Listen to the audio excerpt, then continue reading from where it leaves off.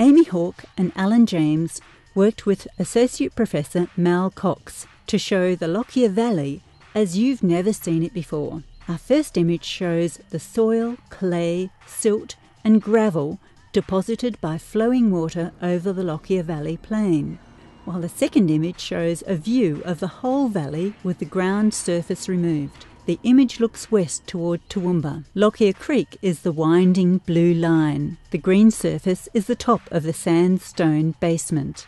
And the third image shows a slice through the ground and basement surfaces in the lower part of Lockyer Creek looking north. But I think the other challenge we have is obviously to provide the careers. Gen Ys might have lofty views about the future and the contribution that they might make, but we've actually got to ensure that we provide careers for people who are interested in these disciplines, and that's been a real issue in universities. It's a real issue as well. And for those who might be a bit despondent about all of that, I actually say that the example of teacher education, including maths, science, tech education, is that the recent experience of the maths, science, tech ed and broader teacher education is actually a little bit encouraging. It was very difficult indeed to attract the sort of students that we needed to attract into teacher education programs 5 years ago in this country. But we've gone through and we've exhausted the process of talking down teacher education, and I think there are signs that people are seeing the nobleness of teacher education returning. It's certainly returning in terms of what young graduates are doing. Now, I can't think of anything more exciting for a young person to contemplate than a career that might actually make some difference to the condition of the planet, or a career that might make some difference to the human condition in terms of health outcomes. But I don't think that people necessarily see science like this. And we've had a very worrying national debate around, for example, climate change, where with regard to climate change, and I'm not an expert in the field, but just observing the debate, with respect to that issue, there's been a lot of criticism of the integrity of the science. I note there's been very little criticism of the integrity of climate science in Australia, but there obviously have been some methodological frailties around climate science elsewhere, and that's tended to diminish the view of the integrity or importance of that work, and it's important that be rebuilt. Renata Buziak describes herself as a photo media artist. Born in Poland, her work, which fuses science with art, has been presented at a number of galleries and solo exhibitions since moving to Brisbane in 1991. Coral Garden, from Miss Buziak's Untamed Garden series, was created by a process she calls biochrome.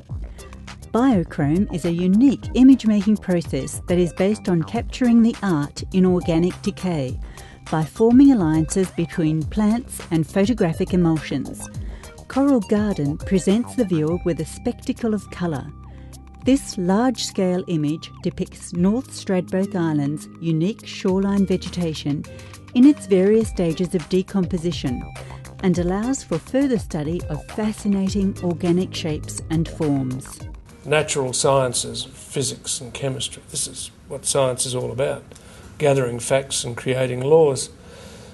We've somehow got to get across to the next generation of scientists, or the potential next generation of scientists, that we're not just talking about natural philosophy or the natural sciences, we're talking about the full gamut of things, from the natural sciences through the biological sciences, the environmental sciences, the social sciences, even, heaven forbid, the economic sciences, and the way in which all of those various disciplines can be brought together to address the significant issues we face as a people and as a planet, and to resolve those issues.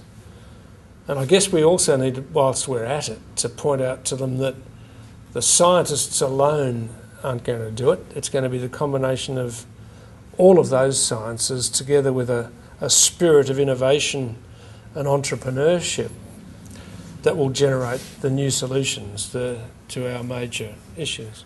You know, it always amazes me when people ask why science is important to Australia. I mean, for me, it is the bedrock of everything that we need to do to solve all the big issues that we face, whether they be environmental or social or economic. By way of example, if you think about the social changes that we face with respect to health. Roughly 20 years has been added to the average lifespan of Australians over the last 100 years. We're spending infinitely more, no, that's not a very scientific phrase, we're spending more and more of our budget on health. Most of that's due to chronic disease, and most of it's due to the people in those last 20 years of added life. 70% of our hospital bills are due to chronic disease.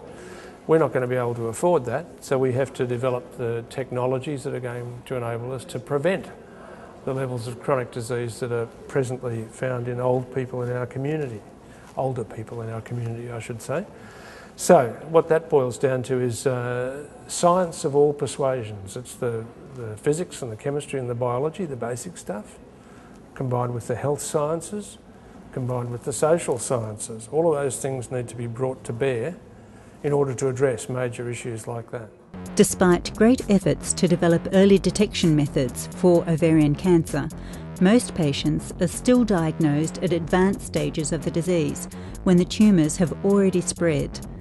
This cancer can also become resistant to current chemotherapies, and that means that ovarian cancer remains a major women's health problem, with only 30% of patients surviving for 5 years.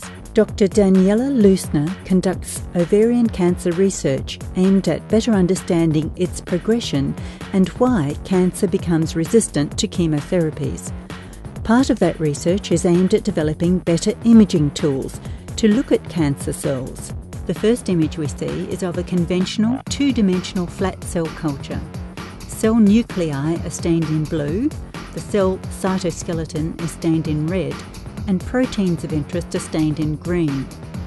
But in our bodies, cancer cells, like the rest of us, grow and behave in 3 dimensions. So a more realistic microenvironment has been developed to encapsulate human ovarian cancer cells. In this image, the cluster of ovarian cancer cells looks a bit like a soccer ball. These coloured images were taken using laser scanning microscopes, and the 3D movies were generated over 7 days. If you didn't know they were cancer cells, you would think it was just a beautiful art form.